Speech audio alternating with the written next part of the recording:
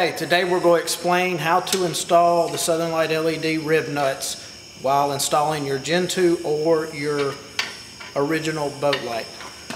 What the package is going to come with is you're going to have one bolt and rib nut that's going to be assembled like this. This is how you crush your rib nut. We'll show you that later. You're going to come with your 4 rib nuts, 4 washers, and bolts. You're going to need a drill bit the same diameter as your rib nut. Exactly. You don't want it too big. Too big and the rib nut won't work properly. So you want to start off small and get bigger to where you can barely hammer these in.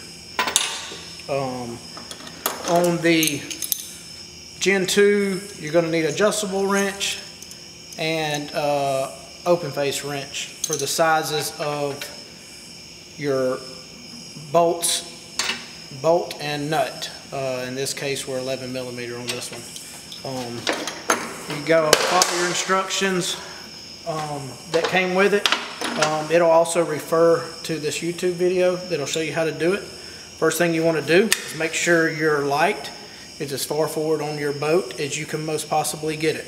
This is going to help with eliminating all the bow deflection. This is the light hitting somewhere on your bow, which is hurting your night vision while driving. So get it as far forward as you can. Then on the originals, the bolt pattern is internally. On the Gen 2, that's on the outside. It's a little bit easier to mark. But to mark your Gen 1 or original, what you're going to do is swivel your light up and swivel it all the way back.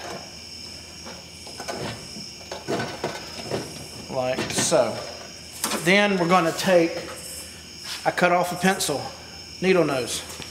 That's going to get under there. Make sure your light's where you want it. And then I'm going to mark the square 4 holes up under the light. There's 2 in the back. They're going to be a little bit tricky, but with this you can get back there and mark them.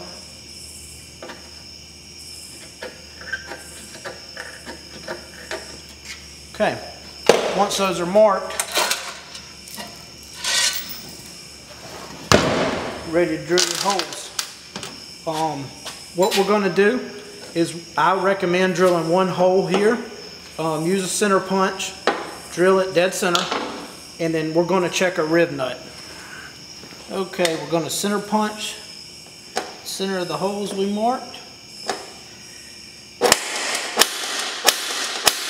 That'll keep that bit from walking and getting your bolts off.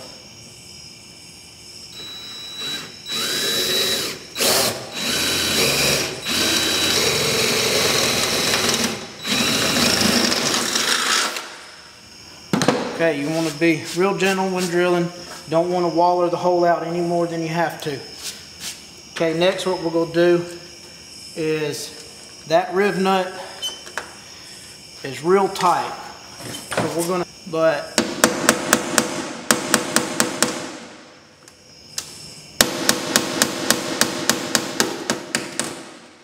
alright, we got it in there.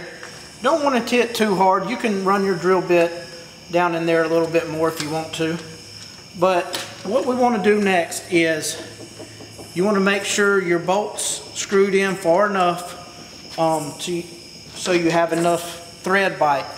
Now here's the tricky part. A lot of people want to do this backwards.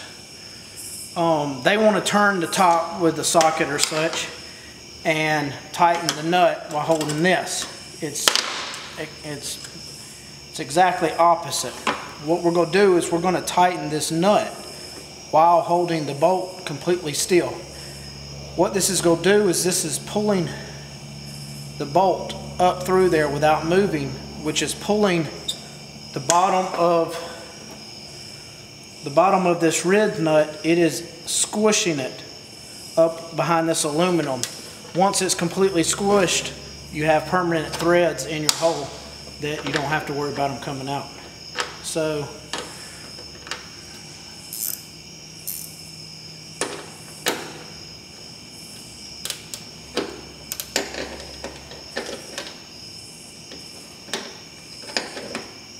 So what we're doing is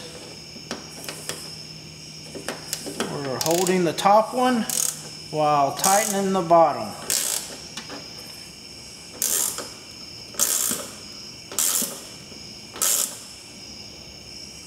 Just like that. Now these are cast aluminum rib nuts, so you can strip the threads. You don't want to get too heavy on it, because once you get it crushed, your bolt itself, when you tighten your light down, is going to hold it crushed. So once you do that, you loosen your bolt and it comes out, and there you go. We have basically a welded, or in this case riveted, nut in our hole. We're going to repeat the process, all 4 holes, and then we'll show you the next step. Okay, one step that gets often overlooked is we supply you with solid stainless steel hardware. Some kind of lubricant, anti-seize or anything to keep the stainless from galling. Galling's where the heat of the 2 stainless parts gets hot and it fuses itself together. So when working these rib nut bolts in and out, you want to make sure you have some kind of good lubricant on it to keep them from seizing together.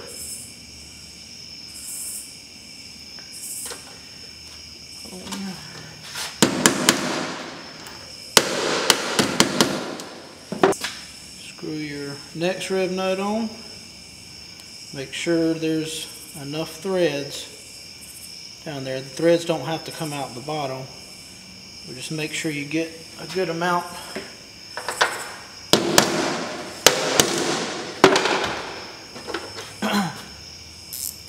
Okay, finally set our light up here.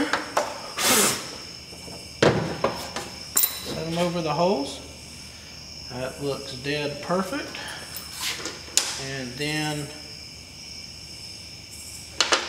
take your bolts. You can put some Loctite on here if you want to, if you don't ever plan on getting it out.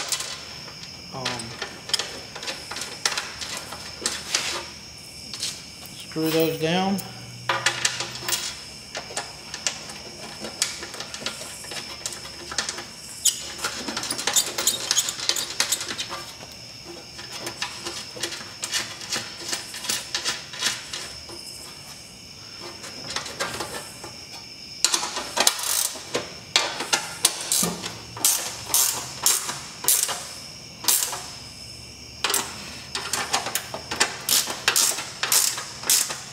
It down,